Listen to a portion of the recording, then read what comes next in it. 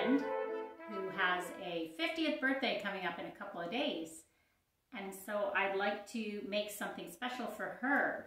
I make a lot of birthday cards. So I've got this piece of watercolor paper. So the first thing I'm going to do is measure to the center of this so that I can score it and fold it in half into a card. So take your ruler, keep it parallel to the side that you're measuring on, and then measure off where the center is. So I've got about 5 5/8 of an inch here, and then just take another spot further up the paper and mark that. And so what we're going to take is take the ruler, match up those two little tick marks. And I'll often stand up when I'm working with an X-Acto knife, and I'm lining the ruler up on the two tick marks. And what I'm going to do is just score the paper. So just break the top few layers of it. So just gently go across, depending on how sharp your blade is. You don't want to push too hard. And then what you can do, now that you've broken that top layer, you can certainly erase the pencil marks that are in the spine if you want to.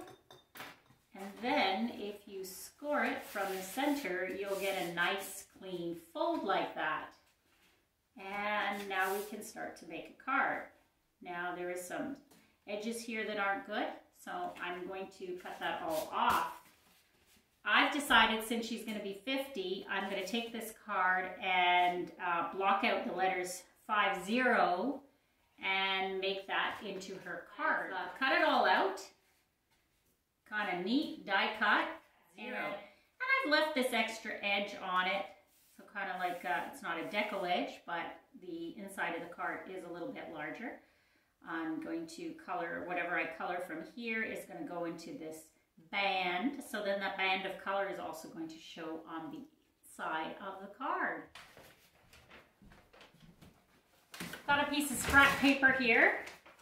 Just going to move my cutting board and ruler out of the way, off to the side, wherever you like to keep that sort of stuff. And I'm going to put my scrap paper down. I think what I'd like to do with this card is work with oil pastels. So putting both of them together, I can certainly find enough colors. The reason you want to put a scrap paper underneath is oil pastels, if you've ever worked with them, can get a little messy. Definitely is going to get on your hands, and it's going to leave little pieces, little burrs. And so you want to have something on the table to catch that so that you don't make a mess of your table. I'm just going to randomly select colors and put in splashes. I'm going to stay in the area of the 50. Maybe what I'll do is just give it a quick outline here with, I think I'll use a gray. Get a clear definition of where the 5 and the 0 are divided each digit. So there you can see, maybe that's easier to see if I put that against my sweater. And I am getting warm and I'm going to work and get messy, so I'm going to definitely take this hot sweater off, put that aside so it doesn't get all full with paint. And just going to continue randomly choosing colors and filling up the two shapes, the 5 and the 0. So just splashes of color everywhere here, all over the place. Just going to continue with that. What I love about oil pastels is the way you can blend the colors together. So the friction and the heat from the coloring will blend the colors. If you overlap, let's say, this blue onto the yellow here, you're going to change that into a green. So here you can see how that's changing. I'll just get a closer look at that. So you can see where the yellow is overlapping, it's turning into green. So you're going to be a little bit on a discovery here, an adventure, let's say, of what is going to happen to each of these colors when you mix them together with another color. Definitely you want to be careful in the area of the black, because black is quite overpowering and it will definitely take that that color, whatever it is you're coloring, and make it dirty. Looking pretty good. I'm getting there. Almost got all the spots filled up.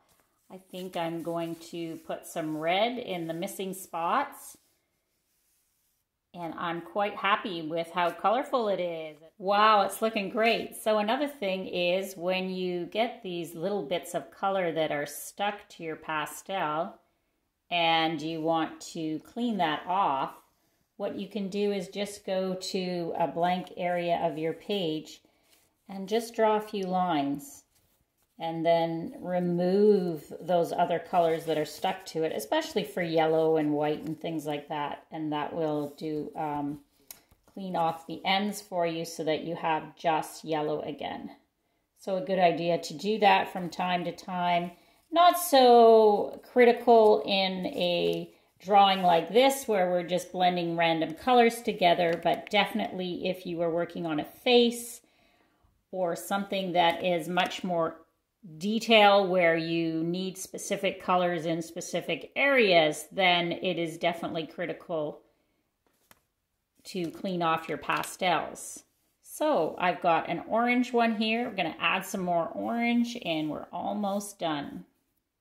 Here we go. The 50 is all colored in. And so we still get all these little burrs. So I carefully just clean them off with my fingers and move them off the board.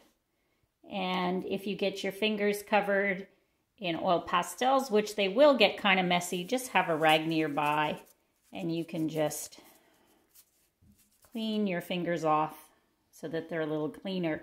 You can always go wash them, obviously, with warm water and soap if it's really bothering you to have it on there. So I'm going to clean all the burrs off that. And then what I'm going to do is I'm going to scribe into this design. So you can use, this is actually a tool from Breaking Nuts Open, anything that's sharp that has an end on it. You can use a pencil, maybe without, like this is one of those mechanical pencils where you don't have the lead sticking out.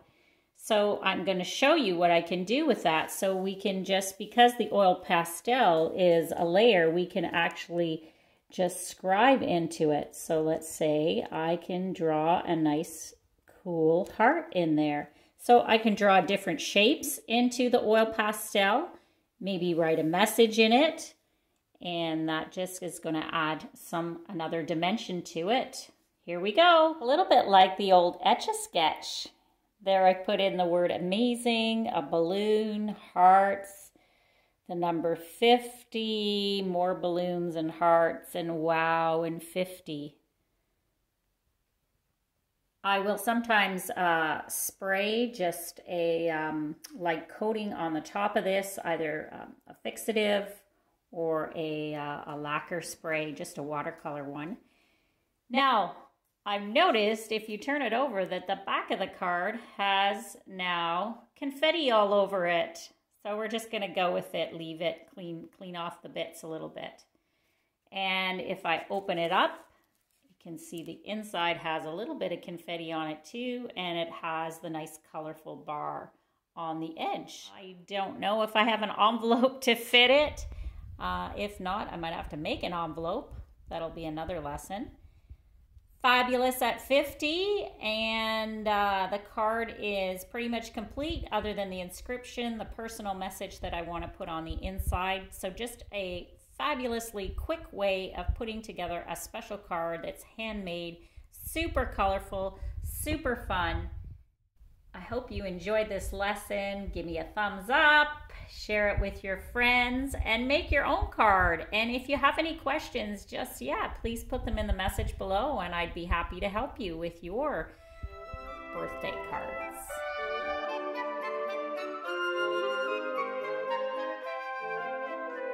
See you again soon.